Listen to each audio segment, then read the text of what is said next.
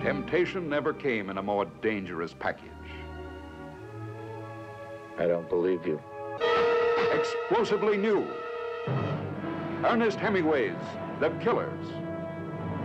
The wheels of fate challenge the killers who reach across today's great speedways to trap their victims as they roar across the screen in their Cobras, Ferraris, Maseratis at 160 miles per hour. Only Hemingway could have conceived it.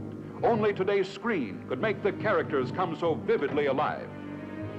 Lee Marvin as Charlie. Who paid him $25,000 for each killing? Well, I gotta find out what makes a man decide not to run. Why all of a sudden he'd rather die. Angie Dickinson as Sheila. She knew more than one way to kill a man.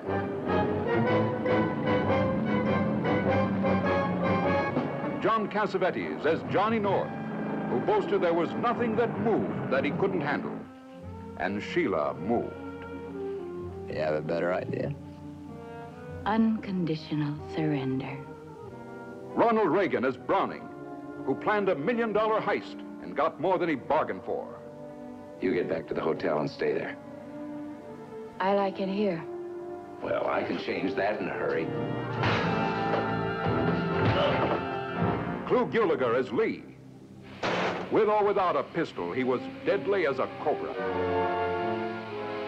Mickey, you will tell us everything. The way he's got it planned, there'll be just the two of you in the getaway car. And more than $1 million. What are you doing? Well, get to them before they get to me. No. I want to set you straight, but you got it all wrong. This is no game. Now, I want the truth, the whole truth. So help you God. You're going out that way to express. Do you understand that?